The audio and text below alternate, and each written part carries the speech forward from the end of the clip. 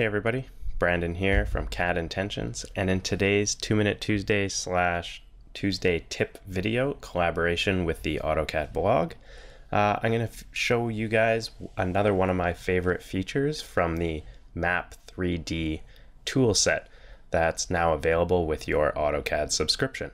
Let's get started.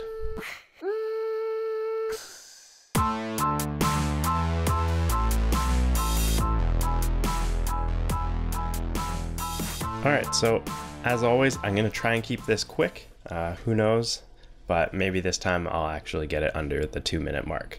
So today we're going to be taking a look at another layout tool.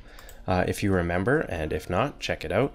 The last video we covered the dynamic north arrow that will automatically rotate to match the orientation of your viewport. Similarly, we also have the option if you're in Map 3D, this is the 2020 version of the tool set, we can go over to the Layout Tools tab, and you'll see that there is also a SCALEBAR tool. Using this, we can insert a custom toolbar or use one of the built-in default scale bars that will automatically adjust its size and scaling to match our viewport, similar to the north arrow. To get started, simply click the flyout or drop-down button for the scale bar and choose one of the built-in scale bars to go along with your drawing. In our case, we're using an imperial drawing, so we're going to want to choose one of the imperial options here. For this example, I'm going to use scale bar 3 imperial. Next, you're going to need to select the viewport you want to link the scale bar to. This means that when the scale of this viewport changes, the scale bar will scale up or down to match. So we're going to select it, and we're going to get the scale bar properties dialog box. Here you can choose how wide each scale bar division is, and you're going to see when I insert this what that means, and you can always come back and change it. The scale ratio, if you've already set your viewport scale, which I forgot to mention you should have set before you click on the scale bar option. That just makes this step easier. It's going to be auto filled in, so you don't have to adjust it.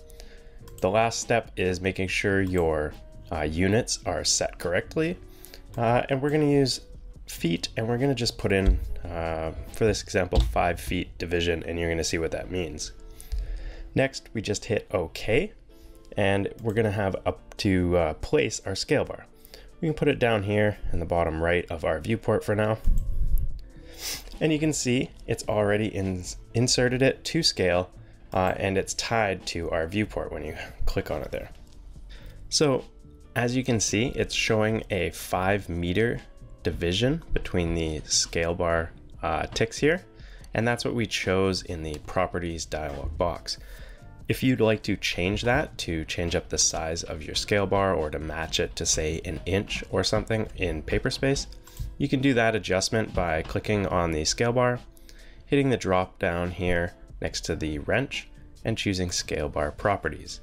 From there, we can change our scale bar division again and hit OK, and you can see it's going to automatically update based on whichever one we choose.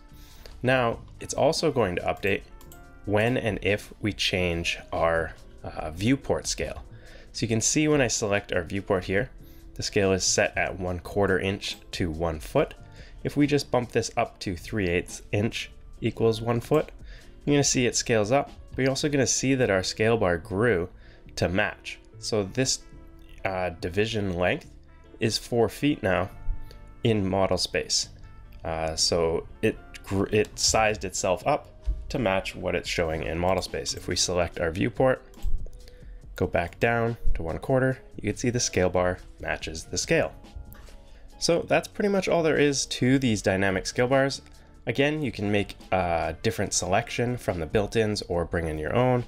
And to edit it, simply go in to your scale bar properties. You can also link to a different viewport if you'd like through those through that drop down. But that's it. I hope you guys enjoyed. Don't forget to check out the article as well as all of my other articles on the AutoCAD blog, and check out my website, cadintentions.com. Thanks for watching. Don't forget to subscribe and hit that like.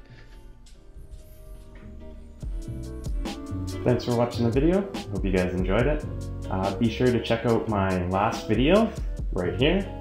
And don't forget to subscribe up here to make sure you're up to date and you see all my new videos. Thanks again. Cheers.